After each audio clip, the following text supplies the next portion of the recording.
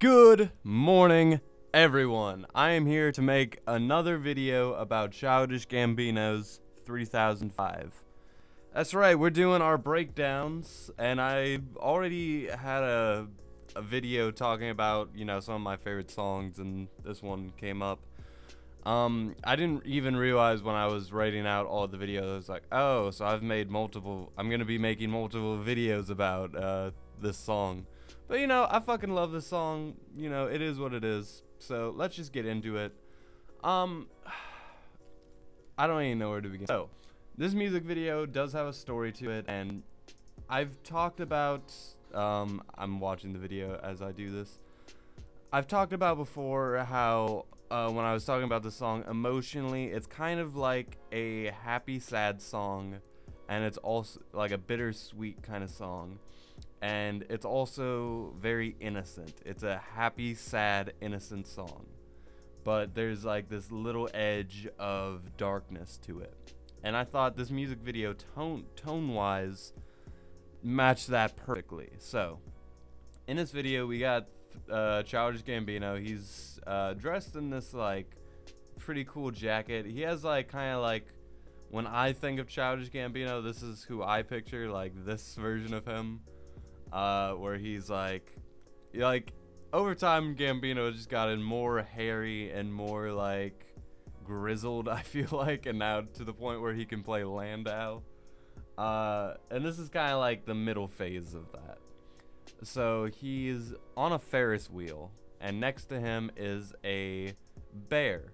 So obviously, like, if you were at like a carnival or something, this would be a pretty natural scene. Watching, and he's on this Ferris wheel. There are other people. It looks like if it's anywhere, it's in California. And it is so fucking artistic what he does here. So the Ferris wheel, a lot of when he's doing the verses, it like closes up on him and the bear, and he's just kind of stonewalling the verses, and meanwhile, the singing portion is kind of played as if it's like played in the background. There are the parts where there's singing, and then there's like little ad-libs where it's like, nah, hold up. And whenever he does the hold up, that's the part that he's lip syncing. And meanwhile, like, I love, the one thing I hate about film is like, I can always feel the camera sometimes. Like, there's so many scenes that are just filmed obviously unnaturally. Obviously this person wouldn't be sitting like this, or they wouldn't be like facing each other this way, but it has to look good for a shot. And this is one of the times where the way this camera moves around this Ferris wheel, I don't even know how they filmed it, because it literally, whenever the verses are done, the camera kind of just soars around the Ferris wheel, and we get to look at the scenery. There's a very mysterious fire happening in the background. It's slowly getting darker, and not only that, the lyrics that Gambino's talking about, like, it slowly gets darker too. These are the lyrics where he's kind of talking about how he's lost faith in his family a little bit. Emily, Fam, and Lorenzo, all of them people my kinfolk, at least I think so. I can't tell, because sometimes, they're not here or whatever. And meanwhile, we look at this bear, and whenever the camera comes back, like after it stops panning around, and then it goes back to the bear. The bear is like an animatronic, by the way. Like, some people didn't even notice that it was moving the whole time. Like, it would just kind of slowly look around. But we look back towards the bear after the shot, and it looks more like ragged and beat up. Like, it's got a couple more holes. It looks a little bit more deflated, whereas at the beginning it looked really healthy. And then at the very end of the music video, we get the finale shot. It's like soaring around this darkness. The fire in the back is really heating, like flaring up. And then the final shot is we look back towards the bear, and it is just torn to hell, and it's extremely sad, and Gambino is gone. It's just the bear by itself. and fade to blackness, and then we get this like little after part where they're playing this other song, and the Ferris wheel's still going. Nobody is on the Ferris wheel now, but now the like park or circus or wherever this Ferris wheel is at, like the lights are dimming and flashing, and we see a figure who we presume is Gambino kind of walking away from the Ferris wheel. It's also, he's kind of just standing there, and goddamn, I just kind of took this interpretation as the bear might represent like his childhood self. I know I just watched Ready Player One, which featured a grown person and his younger self, so I kind of got that vibe, like that this song was kind of like the death of this person's innocence, like the bear represented their childhood. Maybe the bear also, it could have represented a love interest. That easily could have been the case, because we see relationships at the beginning, you know, they're all healthy and all like full of innocence and magic, and then it's kind of like they're not like fucked up, they're just kind of like worn out. Like they have love marks. Like your favorite books, they're gonna have love marks on the spine, and this bear is full of love marks. Like it's been through some shit. And then at the end, it's by itself and kind of fucked up.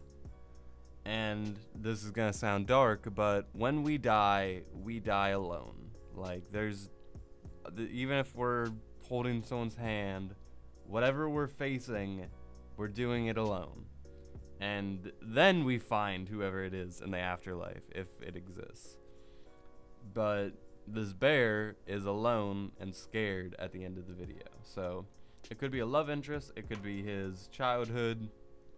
The reason I kind of leaned on the childhood thing is kind of like the idea of this whole music video taking place in this like childhood world, and it's burning down, and Gambino kind of walking away as the lights dim. I kind of felt emphasized that. And I looked up, you know, theories as I was watching this.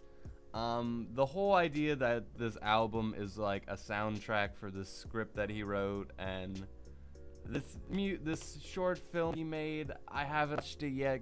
I have like the bigger picture here going on that I definitely have to take into consideration. What I read was that this, if you were to line up the tracks and the screenplay, that this song would be taking place during a wedding. Which again, the lyric in 3005 says until 3005. Like there is this cutoff date. It's kind of like what? Like he says, like I'll love you until 3005. That's kind of like the lyric.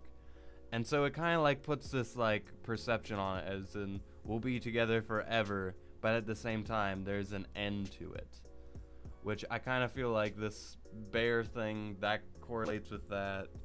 You know, has said multiple times, or at least in the one interview, that it's not a love song. So there's definitely some things to be put together here. I'm a little bit like confused by this reasons. I'm looking up this short film because I don't know anything about it, and I just learned about it. Clapping for the Wrong Reasons. That's an interesting title. But anyway, I love this music video. I felt it captured the tone and the feeling perfectly of the song, and it like added a lot of mystery. The first time I watched it, like it was just the Ferris wheel. I didn't even take into consideration this whole other side to it. And now watching it, I feel like it really captures a lot about how I feel about the song. It captures the innocence. I've talked about before how I have like I'll put music videos in my head, and I remember listening to the song and comparing these two characters I wrote in a book who are like children, and have a very like innocent, friendly relationship that is like semi but not really romantic.